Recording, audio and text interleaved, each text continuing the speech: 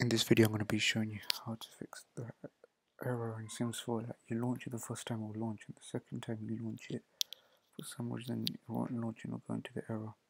And I'm just going to launch it here to show you the problem I'm facing. So as you can see, the game now loads fine. So I'm going to just skip the starting credits because it takes a fair bit of time. So it will load. And you can see, yeah, I don't know. So let me click on play. Then no freeze. It's frozen. You can see. So if I press Command Tab, you can see the error. So I'll just close it. And now what you do is going to find out, open up your documents, go into EA, Electronic Arts Sims 4. Now so it's got all the crash you have.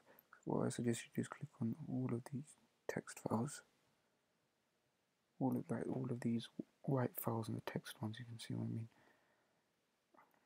And then you drag all of that into the trash can, empty the trash. What this has done, I don't know, it's cleared that error thing that's coming up, but it's still got your save file so you can play the game normally. So now you launch the game up and it'll come like the first time you launched it. So for me it comes up like this for some reason, so let's skip into it. So let me skip it and then I just go into the it should load. Yep.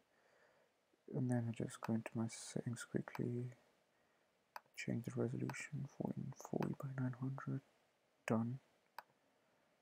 If I click on play,